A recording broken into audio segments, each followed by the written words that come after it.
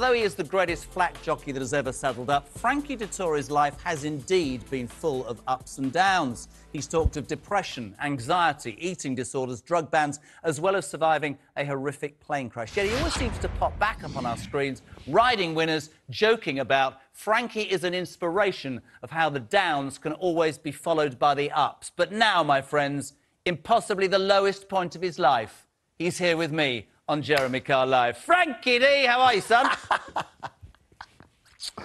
Nice to see you on TV again, finally. It's been, how long? Over 3 years? You're a good man, Frankie. I've so much I want to cram in. Let's talk about the most incredible career, 2,500 wins. Highest point of your career, Frankie Dettori, go.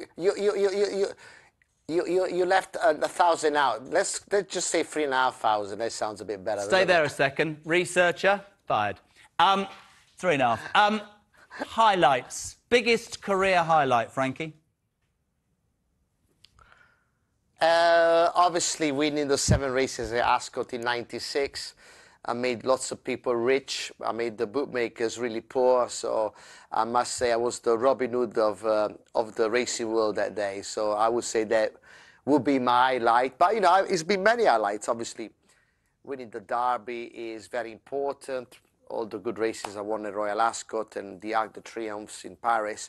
So, but, you know, if I have to pick one, I would say the 7 at Ascot in '96. I was there. Special. It was unbelievable. I wish I'd done all 7. I'd be a rich man. Low points. You've been very honest. You've talked about depression. You've talked about anxiety.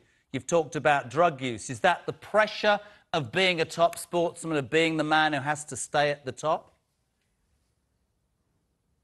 Possibly, but you know, nobody gives you a book how to live your life. You know, depends how the twists and turns of your life. You know, I've had a very roller coaster life, like all the things that you mentioned, and you have to deal with it. You know, and I think we all have inside, as a human person, the will to fight and to come back and to to make yourself better. And there's been a few low points in my life, and I always try to and I was quite lucky as well that good people around me to have me with these situations. And I think if you put your mind to it and you work hard and you work on your state of your mind, and you can get out of bad situation. And I've been very lucky with that position. I talked without getting into detail about how my wife Victoria helped me massively. You've said that your wife saved you. How did she save you, Frankie? Absolutely, yeah. Listen, we've been together since we were young kids, and it's very important to have, when you're a sportsman, it's very important to have somebody behind the scene. She can ride your moods. I mean, you can be, up 1 minute, down the next. There's a lot of things going on in your mind. And, being in the public eye, obviously, is a lot of criticism. When you get beat on a horse and people bet on it, you get shouted at, you get blamed for. So it's a lot of self-conscious about losing. And, you take those situations back home. And so you need a strong woman behind it, what can kind of shake you up a bit and, and put you back on the straight and narrow. One of the things, I was at Royal Ascot for Gold Cup Day. Much was made about the ride on Stradivarius. I saw you in the corridor, if you remember, about 10 minutes afterwards. There was a public fallout with John Godson. The greatest jockey ever lived was demoted. But again, you fought back. You win on Chaldine. That Group 1 the other week, which is fantastic. Good friend of yours and mine, Dave Stevens, wants you to know you can't retire. You've got to win the 2,000 guineas. Anything to take money off Coral. How do you keep bouncing back, Frankie Dettori? Well, it does hurt. I've got a massive big bruise on my arm. But look, the first and foremost, I've still got the love of the sport. It took me 30-odd years to make a name of myself.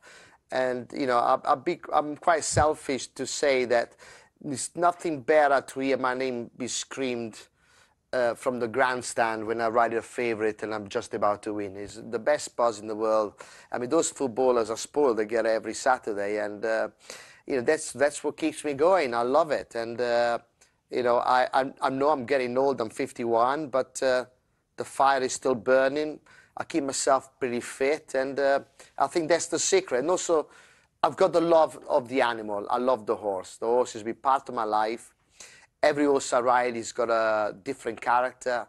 You have to try to find the key of every horse to make him perform as the best they can, and I think that's the challenge. That's the challenge of my job, you know. We're not getting any younger, are we, Frankie, to be honest? You said 51. I've noticed, I don't mean to be disrespectful, the flying dismount doesn't happen so often now, because presumably, like me, your knees have gone, right? I mean, this was fame. You used to jump off horses. The knees are okay. I think the ankles are worse. The knees are not too bad at the moment. Do you know how good it makes me feel? The problem is, Jeremy, the problem is I'm slave of my own thing now. That's the point. But you know how good it makes me feel that Frankie Dettori, champion jockey, doesn't jump off the horse anymore because his ankles. Listen, family good? Everything good? You're not going to retire anytime soon? No, listen, I'm definitely going to do next year, that's for sure. Then after that, I don't know. And obviously, as you know, Saturday is a massive day. Champions Day, I'll be there. Ascot is amazing. We got the best horse in the world, Bahid, running his last race. I've got some fabulous rides. So everybody tune in or come to Ascot and watch this amazing sport that we do. Do you know the thing about you, Frankie? I've known you a long time. You have had low moments. You've always been very honest about what you've been through, what you've done, how you've learnt from it, and it's an absolute pleasure. Chaldine for the 2,000 guineas, an anti-post tip to my one viewer. What do you reckon? Are you saying yes or no? Oh, I say yes. In the first three, I see that it'll be a big player next. It's actually the Guineas next year is the same day that King Charles is going to become official king. This is absolutely true. This was announced as we came on air last night. May the 6th next year, of course, King Charles III will be coronated. And in fact, that's the same day. So you can watch that in the morning. And then this is a long-range tip from Frankie Dettori. In the afternoon, watch the 2,000 guineas. We are 6 months ahead.